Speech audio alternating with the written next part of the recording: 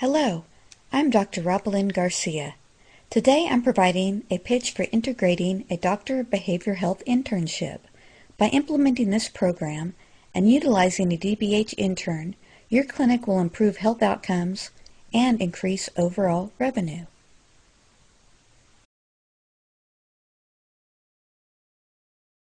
ASU is the largest university in the nation.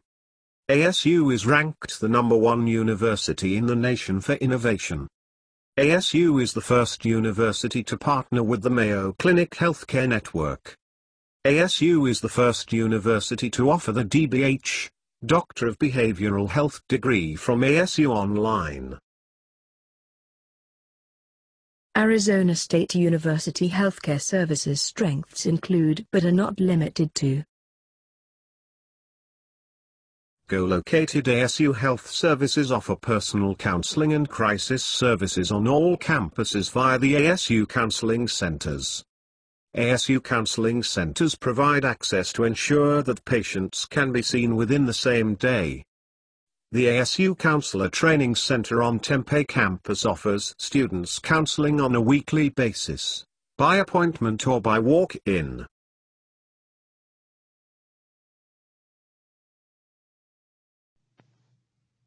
ASU is known as one of the healthiest universities. However, my critique reveals there is still a need for growing and improving behavioral health integrated care at ASU. Despite tremendous efforts, ASU does not have a counselor, a BHC, or a DBH available for stress-related or behavior-related warm handoffs.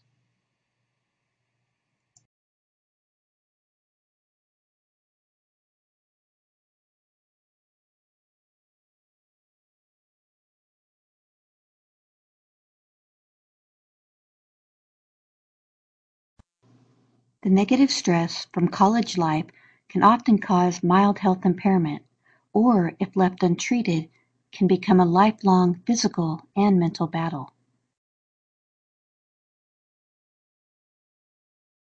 Strategies to improve the current model.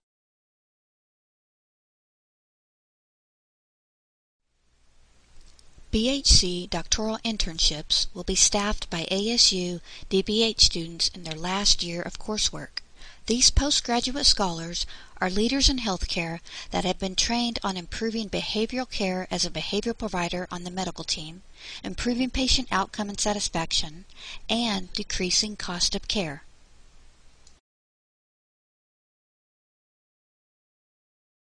Strategies to improve the current model.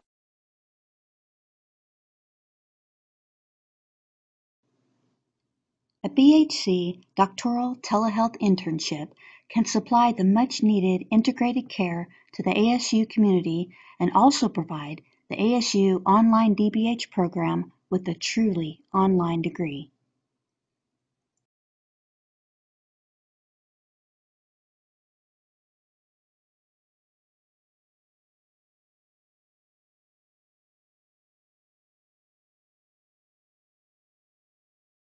integration will lead to improved outcomes. By placing a BHC doctoral intern and/or a telehealth BHC station in each ASU health center, a higher level of cost-effective integration for addressing stress symptoms and stress illness can be achieved. In addition, this will bring ASU Health closer in alignment with the principles and practices of the PCBH model.